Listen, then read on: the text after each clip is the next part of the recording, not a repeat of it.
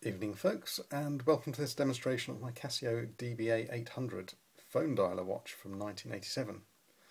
Now, decades before the term wearable was coined or the iWatch was conceived of, Casio was producing this smartwatch of a sort, and it provides contact and schedule management functions that you might have on an iWatch, and the ability to dial a phone number in conjunction with a phone.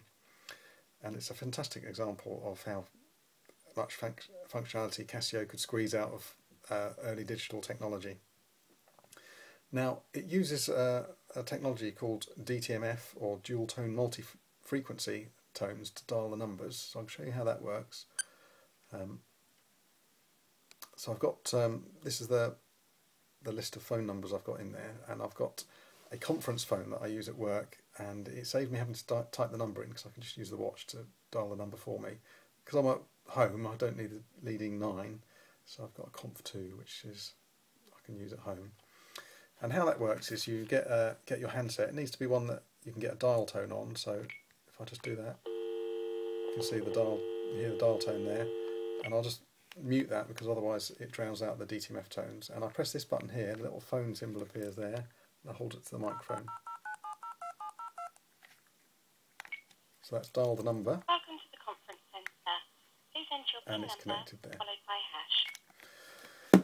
So a nice, useful little feature if you ever find yourself looking in your mobile phone or on an email or something like that to type in a number to a handset somewhere else. So I'll just go back. If you press that, it goes back to the main time mode. It stores, it can store 50 items, either phone numbers or diary events, schedules. So if you use more of one, you've got less of the other. So it's saying I've got used 6 slots, I've got 44 free. And it's saying again I've got no schedule set up, so I'm going to just set one up. The reason I've got none set up is because as they come and go, once they're passed, it automatically deletes them, so you don't have to remember to do that. So you set the month and the date. Oh, we should go down for that, it's quicker. You've got up and down buttons to you can make it quicker to set the values. Just set a time there. And then there's some built-in types of appointment. You can have an appointment, doctor, meeting, telephone call, travel, or you can define your own one, and you just press that button there, and then you can say,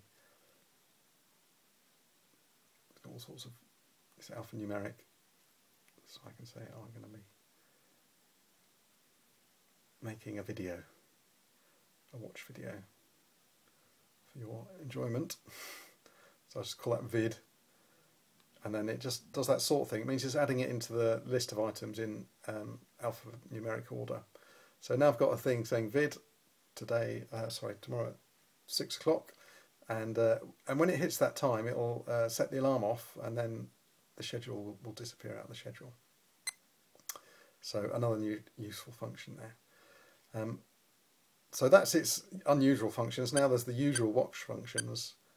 You've got a world time mode, and the good thing about this DBA-800 is that apart from the phone dialer and the schedule mode, it always displays the time, the home time, whatever mode you're in. So it's saying the home time and then the world time down here, and you can go up and down. Or is it up and down? That's right, you can change the city there using these front buttons. Each time you do something in a mode, it goes back to the main time mode. So now you've got an alarm.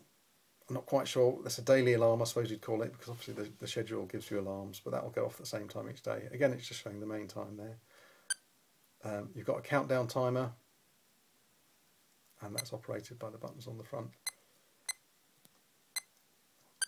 And finally, you've got a stopwatch, of course, and again, operated by the front buttons. It's got a little light there as well, and because it's got this speaker for the DTMF tones, the alarm's nice and loud. So it's not much of a looker, I'll admit, this one, but I bought it because I've always been intrigued by them and to do a video about it, but I'm actually being very impressed by it, and the functions it's got and the usability it's got.